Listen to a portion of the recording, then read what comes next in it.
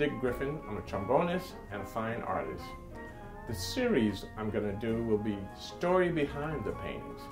Actually, we'll give you the insights of how the painting developed, how I started, how the idea came to me, how I saw the vision, and I will show you how the structure of the painting started from the back of the painting, when the canvas was stretched and the framing and the whole bit.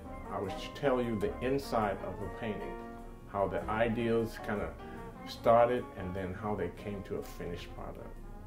This series is about our story behind the paintings, and this series is about a group of paintings I call Love in the Air. And the first painting I talked to you about was Love Triangle. And I said love is very strong emotions and very strong in my paintings. Now, the story behind this painting and this series of paintings is Danny Simmons, a good friend of mine, who's a brother of Russell Simmons. Everybody knows Russell Simmons, and Danny is his brother, who's an artist.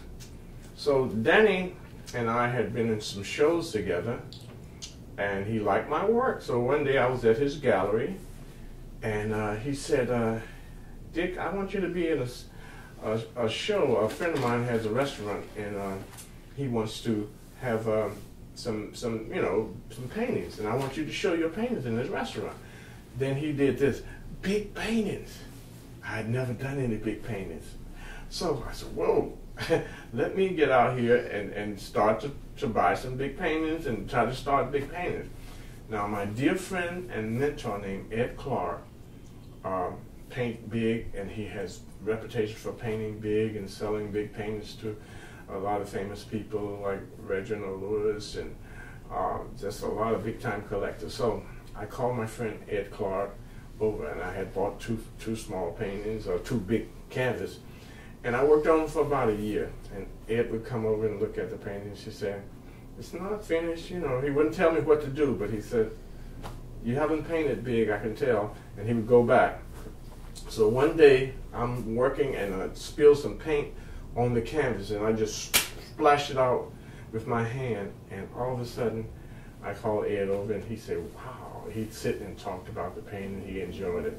So as a result of that, I started to paint big, and this is one of my first series.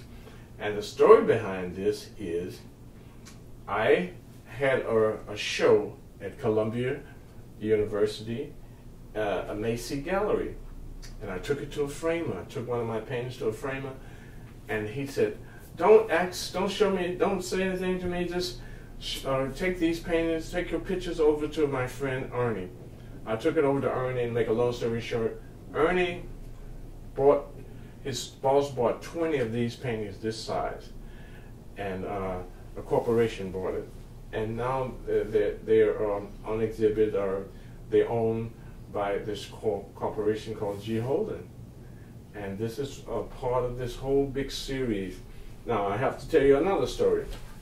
When I showed these paintings, this painting was a part of these 12 paintings that I took over to show to Ernie.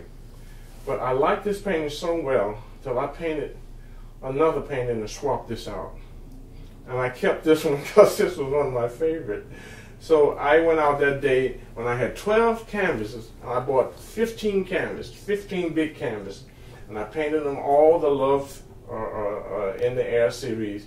But when I took the paintings to him, I kind of brought this one back with me and left another one, and he accepted it. So the story behind this painting was sold, but then I guess I kind of removed it from the sale and kept it. So this is a heavy story, but I love this painting, and it's called Love in the Air. Now, I had said something about showing you behind the canvas, so I'm going to do this. I will take it off the easel and flip it around.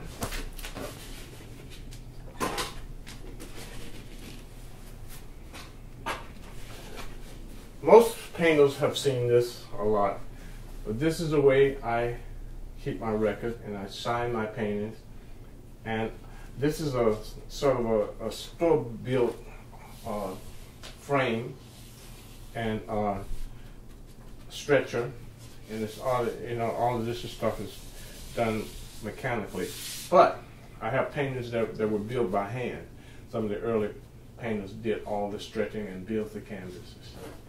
So, Love in the Air, series number 24, acrylic on canvas, date 2012-2000. The size is 40 by 60. And this is my slide number 203.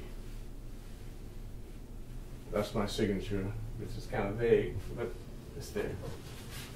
Story behind the painting.